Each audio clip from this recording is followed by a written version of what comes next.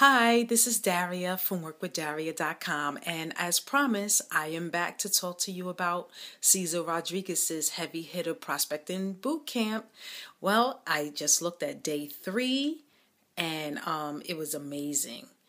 It was amazing because the framework that he put together, I wasn't really using, and I see that I can add on to what I'm currently doing. And what I took away from today's boot camp was that you must spend more of your time edifying your expert, whoever it is that you would like to have your prospect get on the line to speak to, because it's all in the 3-way. Most people that are recruiting like crazy, they're doing 3 ways. They're utilizing their upline, they're utilizing their sideline, their partners, etc. So you want to talk about that partner like they are God's gift to MLM.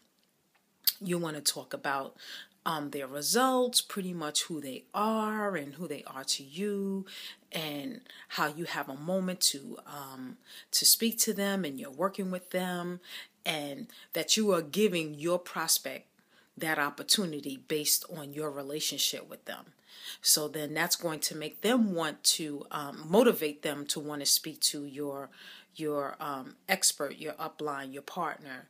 So you don't want to spend so much time talking about the product because we have tools for that. So let the tools do that. But you basically want to get them on what he calls like a 5-minute sizzle call so that your prospect is pumped up just like you are. He also talked about when you're doing your prospecting, never sit down. It's something about your energy when you're sitting, but when you're standing and you're pacing and you're walking and you're reading your script or just going through what it is that you do, it's just a different energy. And people buy that energy, your vibe, that passion that you have when you're talking about your opportunity, your product. And he also talked about, the last thing he talked about was breaking the person's preoccupation. Now, in a lot of cases, your prospects are not expecting you to call them.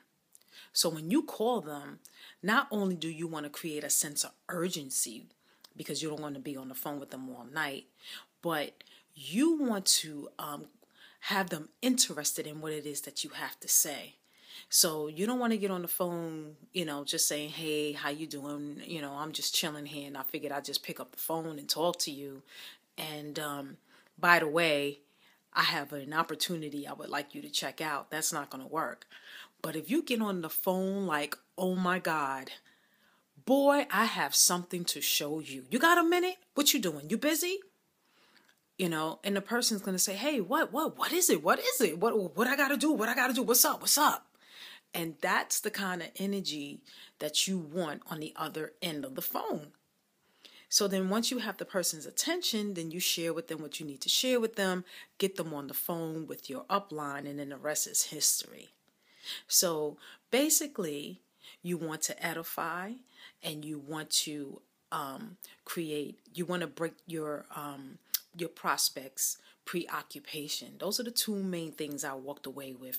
And very important, when you're making your prospect calls, do not sit down, stand up.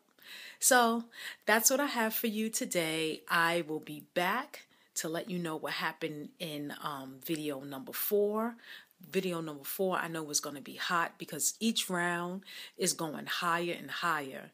So this is Daria from Brooklyn signing off, and I will see you in the next video. Thank you.